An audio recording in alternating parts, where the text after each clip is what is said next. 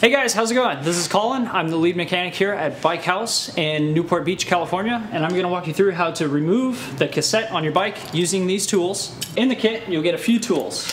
One of the first ones you'll get, this is actually the chain whip, which also doubles as a bottom bracket removal tool.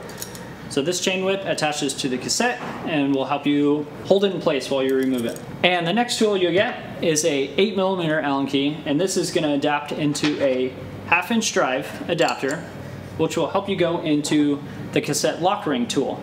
And both these tools function together and will help you get a grip on the cassette to break it loose.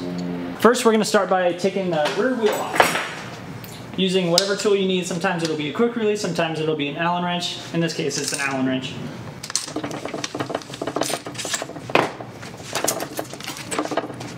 So now that you have the wheel off and you have the cassette facing out, you'll take your cassette lock ring tool first. And you put that probably in about the middle of the cassette, just so you have a good amount of chain wrap on it. And make sure that the chain is engaged down here, and that you can put some force on it without it breaking loose. Next, you'll take the cassette lock ring tool, insert that until it keys into the cassette. And then you can either put the adapter on the wrench, or put the adapter on here first. And you want to get these about perpendicular with each other, just for a good amount of leverage, and then lean into them.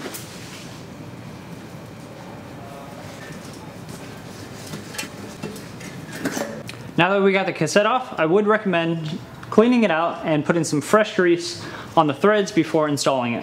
High quality grease, something waterproof in particular. Make sure you get the threads and the contact areas within the cassette. In some cases, the cassette will be individual gears and you'll have to line them up and put them on one by one. In our case, this is one piece and it'll be going up back on the same way we took it off. Turn the cassette until you feel it key in. Insert the tool. And you can use the cassette to ratchet it.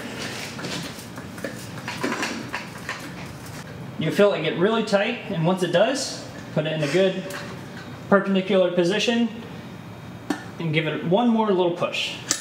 And that's it. We're good to go. Now in the shop we have some pretty fancy tools with some high leverage stuff.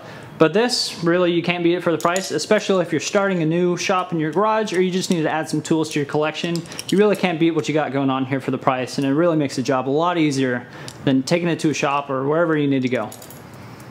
Alright, this is Colin, lead mechanic at Bike House. Thanks so much for watching. I hope I helped you work on your bike.